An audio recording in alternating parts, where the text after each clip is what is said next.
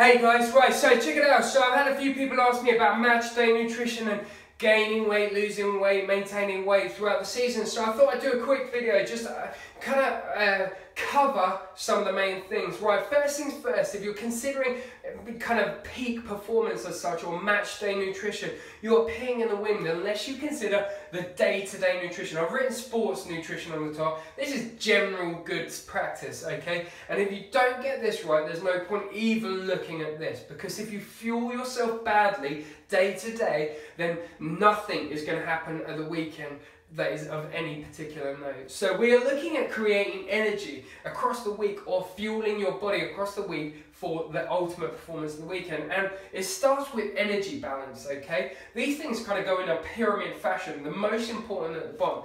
Energy balance is key. Calories in, v calories out. If we don't get the fuel you need, it's not going to happen. Some of you need to lose weight, okay? You are too heavy, okay? In terms of kind of getting to rucks and being useful on the pitch, you are wasting your time because you are carrying too much, okay?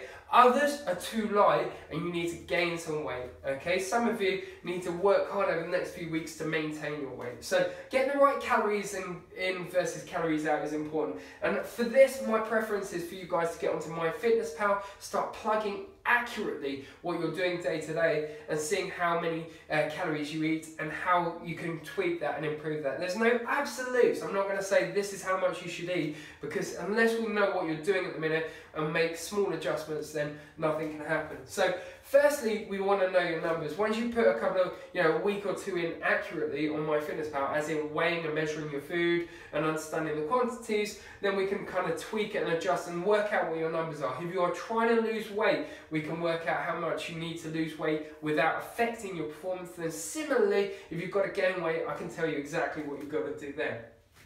Next one's macros, proteins, fats and carbs. Okay, probably most relevant to us as rugby players is protein. Okay, so research is clear, you need between 1.5 and 2.2 grams per kilo of body weight. Okay, for you guys, I'd suggest you need that higher level because rugby is a vigorous sport, it's intense. Okay, there's a lot of contact. So the Harlequins are on 2.5 grams per kilo of body weight. Okay, I'd suggest you guys get closer to 2 in the first instance. Okay, that's quite a lot of protein. So to do that, we need to make sure we're eating lots of kind of animal proteins, chicken, meat, fish.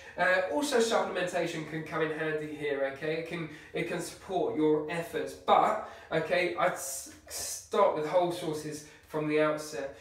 Fats and carbohydrates are slightly more flexible, in my opinion. I think you'd be crazy to be an athlete on a low carb diet, but again, it's personal preference. I think you could probably have about 50% of your diet as carbohydrate, or even more if you're kind of trying to gain weight. So understanding that and managing that, probably 25 to 30% of your diet should come from fats. And again, it depends if you're trying to gain weight, lose weight, whatever. Okay, it's making sure you're hitting a protein goal is probably the most important thing.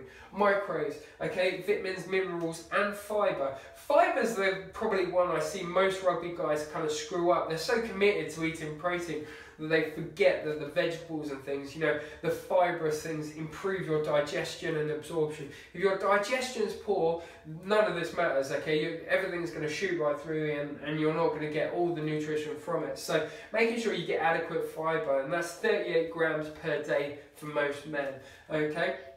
And then, of course, you're a grown-up, okay? I don't need to tell you to eat your vegetables, but most of you probably need to eat a little bit more to get your vitamins and minerals in.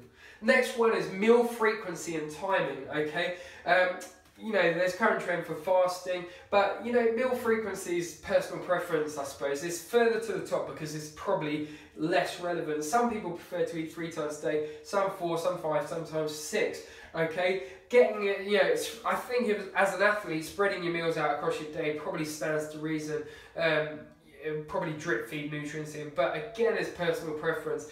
I'm thinking more practically for guys who are coming from the office with demanding jobs or whatever, trying to be organised with your food. I say this is a kind of head nod to planning and prepping your food, being organised with your food so you've got a snack bar to eat on the train, or so you can grab something healthy on the go, or just taking your lunch with you is kind of relevant here. If you go for kind of large portions without it, without food, you're probably not going to fuel yourself most appropriately. Also, I put caffeine and carbohydrates. I'll come on to that in a bit when I get over to match day nutrition. And top of the tree is supplements. They're top for that reason. They're supplementary to a healthy diet. You know, you can't make yourself healthy with supplements, but as a standard practice, and they're not performance enhancing supplements, they're good health supplements, and good health is kind of the foundation for everything here.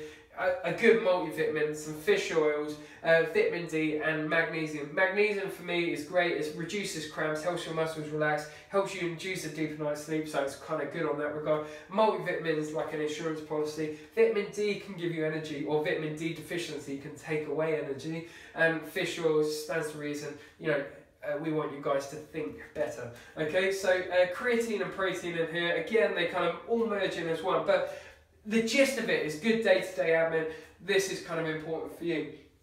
Down here I've written habits and routine, because I suppose that's the difference between me as a personal trainer and me as a strength and conditioning coach.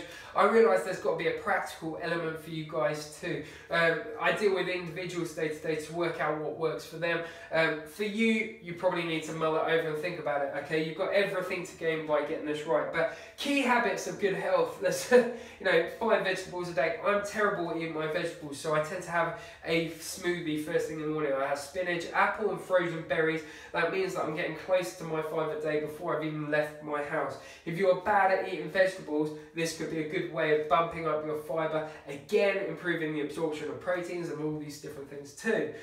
Protein at breakfast, lunch and dinner, again just good admin in my opinion. If you're going out of the house in a hurry or you're making a bad choice at the start of the day, you probably need to reconsider a few things. You need a palm-sized portion of protein minimum before you know, for breakfast, lunch and dinner. Bed by 10 o'clock. I mean, the whole gist of this is to create energy, and if you're tired because you're not sleeping enough, it is something you need to think about, okay? We are never going to have a good performance on a Saturday if you've got a sleep debt throughout the week. Go to bed a little bit earlier 5 times a week and watch what happens, okay? Your body recovers better, it regenerates better, and you get more energy. Manage key stresses. It's in a similar vein to that. If you've got a demanding job, you've got to take time to kind of relax and recover from that. You know, being on the go all the time is, you know, it's probably less pertinent to you, more relevant to kind of business owners and busy mums, but it's worth the head nod at this point, because if you're constantly in that kind of fight and flight mode, you're not going to be kind of rest and digest. Your nervous system is going to be kind of triggered over here, and we won't get the best of it here. You'll be fried by the time we get to Saturday. Drinking lots of water, 3 litres is probably kind of around about the right mark for most of you, but making sure you're hydrated, because, you know, once we've got these vitamins and minerals around, we want them to find themselves the right place in the body. If you are dehydrated or dried out like a prune, nothing's going to happen for you. And intelligent exercise, I suppose that's a conversation for a different day, but if you're bludgeoning yourself on some gash bodybuilder workout, you're probably not going to function very well at the weekend. Getting the right balance between kind of mobility, some core strength exercise, compound movements, the right quantities with the right kind of combination will mean you move better, and it's a recoverable volume. So volume, intensity and frequency is important with exercise, but again, that's a different story.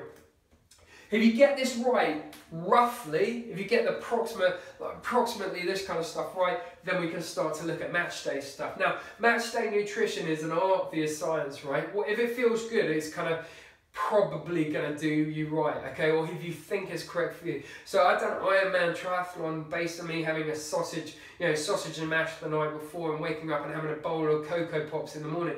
You know, I fuel myself 14 hours a day on kind of sugary gels with that as my foundation. You know, they're foods that I felt comfortable eating.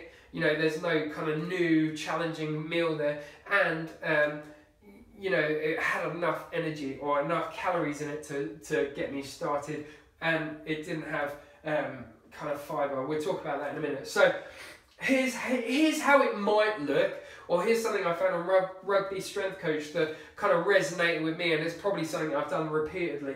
Porridge made with rice milk and a handful of berries and some honey and a couple of boiled eggs, okay, at 8 o'clock in the morning. Again, we're kind of, on match day, we want most readily available macronutrient. Carbohydrates, easy. to get stuff from. So we're looking for porridge with some boiled eggs, maybe. Again, it's personal preference. 11 a.m, another small meal. We want a low fat and low fibre meal. Okay, we don't want your body using energy to digest food, so less fibre at this point is preferable. Sandwich, maybe jack potato or some pasta. I quite like chicken pasta and pesto. I find that quite easy to eat and absorb. That's my preference. 1 o'clock, you want a high carb snack. Sometimes we're on the bus at this point, sometimes you've got to just arrive at the rugby club, whatever. Cereal bars, we're looking for kind of convenience at this stage. So cereal bars could be a good choice. You could play around with a few, or a shake with a presence of carbohydrate in. It's something like Muscle Fuel Anabolic from USN I quite like because it's kind of got a load of sugars in it and it goes down really well. Tons of calories and it works quite nicely. Just before the game, I put it as 2:30, it could probably be about 10 to 2. We're looking for a carby drink and some sort of stimulus. Now, the stimulant you use is up to you. I think most people overuse these stimulants and their effect weaken over time. And this is probably comes back to what we're doing over here with kind of nutrient timing. If you drink a lot of coffee day to day, it's going to be like the effect is going to diminish over time. So when I used to have a big race, I used to kind of cut down on the coffee on a Wednesday, Thursday and Friday. So by the time I got on it on Saturday, I had a nice black coffee in the morning and then whatever stimulant I had before my race, I was ready to go. I was alert and I was sharp and I liked that feeling. So what you do here might be dependent on the timing and what you do throughout the rest of the week. So play around with a few things, but you might find you have a better performance if you kind of whittle it down during the week. You know, maybe just Thursday and Friday off it and then get back on it, okay, on the Saturday. And I suppose if we're talking about match day nutrition, and I'm probably sure you guys aren't thinking about this point, but after the game is the start of our recovery. We used 45 players over the last couple of years. I reckon if we ate a bit better, did more intelligent exercise, we'd probably have less demand for players. You'd have less injuries, you recover better, you'll be healthier and well. So after the game, we want a carby drink with some protein in it. Again, Muscle Fuel Anabolic is my go-to. I quite like it. Loads of carbs. Yeah, it's good. It's probably a good start point. Whatever Dave cooks, and if we win, a beer as well. So there it is. Day-to-day nutrition for you guys. Things to consider. Match day nutrition is a cast off of this. You can't deal with that unless you deal with this. For my mind, you know, it can start with kind of things like MyFitnessPal. So if you are interested, if you have ambitions to manage your weight better, if you want kind of ideas to gain weight, come and give us a shout. Let's have a look at it and I'll go through some stuff.